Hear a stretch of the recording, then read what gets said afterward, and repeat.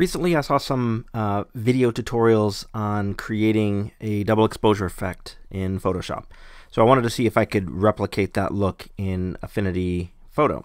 So here you can see I've got a background image of some mountains. Above that, I have an image of a model.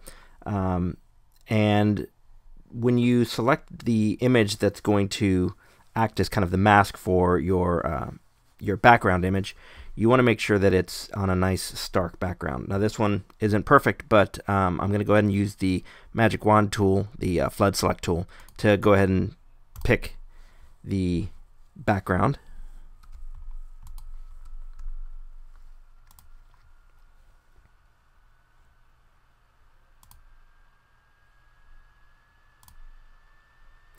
That's too much.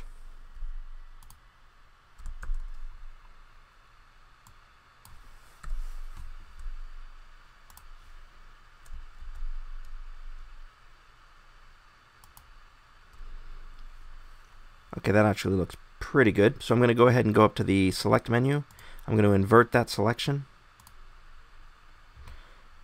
And I'm going to go ahead and adjust this just a bit. So I'm going to go to the quick mask mode. I'm going to grab a paintbrush and I'm going to get rid of some of that mask. Whoops, wrong color. Switch that to white. There we go.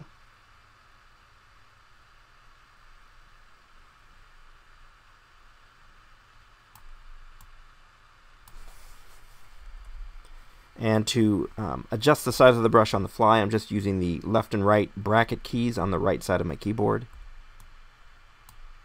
That was too much. I'm going to zoom in on that with Command plus and the space bar just to move over.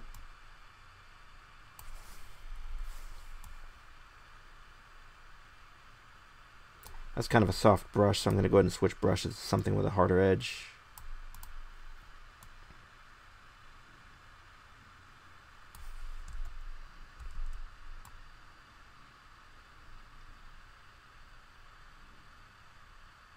Now again, this isn't a perfect science, but you just want to get something that's passable.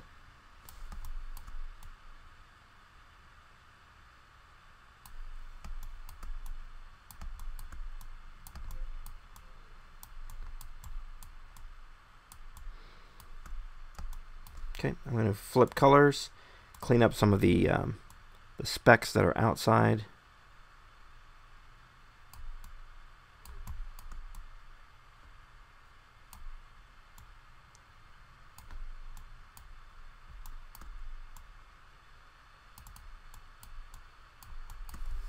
Command 0 to fill screen, and I'm going to go back to my magic wand tool.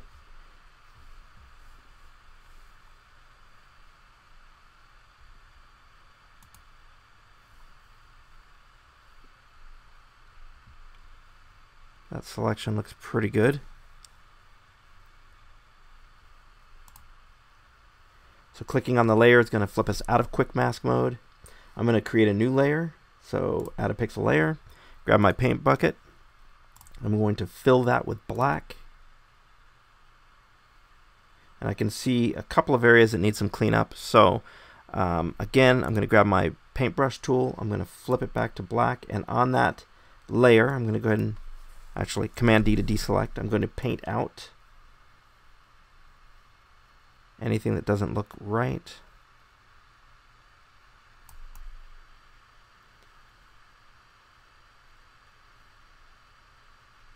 I just want a nice solid object that I can use as a mask.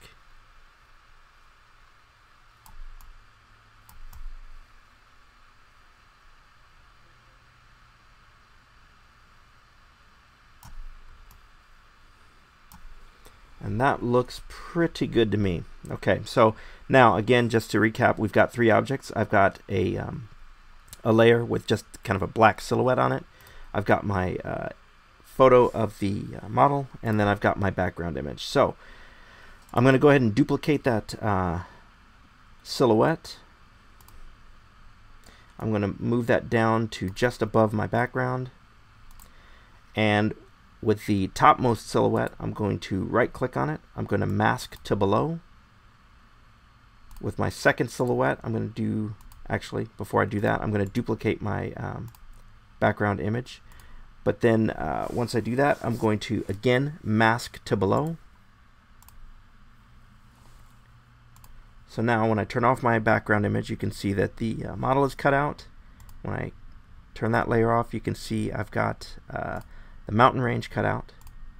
So let's go ahead and go back to the model, work with that for a little bit. And I'm going to adjust this to multiply. And I'm going to click on the mask. Now, because of the way that we created this mask, it was a black object on a transparent layer. It doesn't work quite the way you would expect, where you are painting on the mask with black and white. So I'm selecting the mask. I'm grabbing the eraser tool. I'm just going to erase everything but the most pertinent features of her face. And you can see that sky is showing through. At least the original colors of the sky, I should say.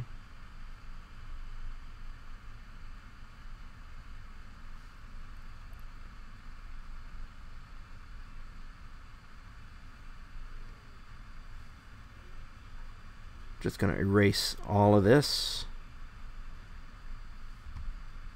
Essentially, the last thing we're going to work with on this layer, or that we're going to really leave, is the features of her face.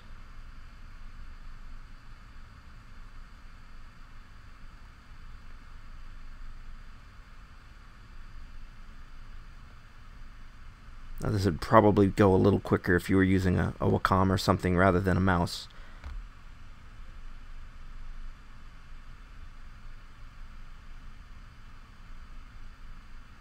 Okay, that looks pretty good. Now, we're going to go ahead and turn back on the lowest layer. And you can see that kind of obscures everything, obviously. So the other thing I'm going to do is add an effect on this layer. I'm going to add a Gaussian blur. So I'm going to turn on that layer. I'm going to blur that.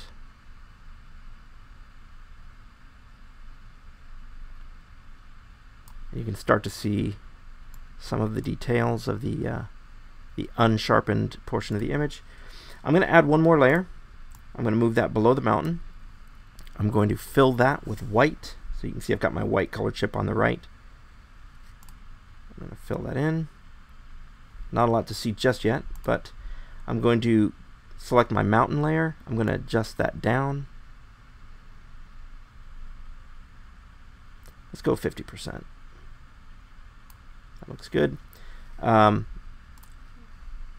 With the masked mountain layer, I'm going to go ahead and select that. I'm going to add an effect. I'm going to add an outer glow. I'm going to pick a color from the image, so I'm going to move this over. I think I'm going to grab something from the blue sky.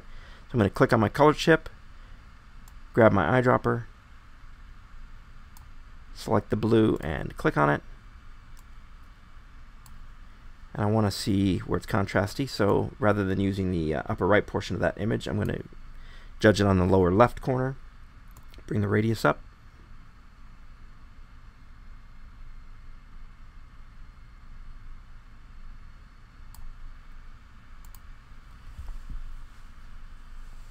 And I think I want to bring that down a little bit, so I'm going to adjust the opacity down. Let's do 60%. And I'm going to adjust the layer from normal to, let's do screen. No, let's not. Let's do multiply.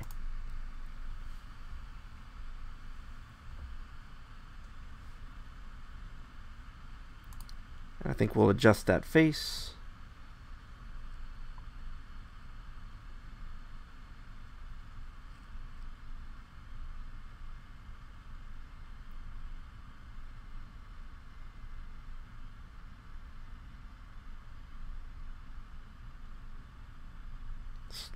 Soft light looks pretty good, so I'm going to go ahead and select that.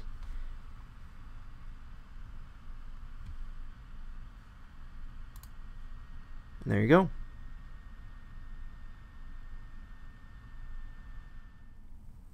I just want to say thank you for stopping by my channel. If this video was at all helpful to you, it'd mean a lot to me if you liked or subscribed. Share this video if you know someone that could use the information. As always, if you have questions, suggestions for tutorials, or if there is some other creative software that you think I should start making tutorials for, leave a comment below.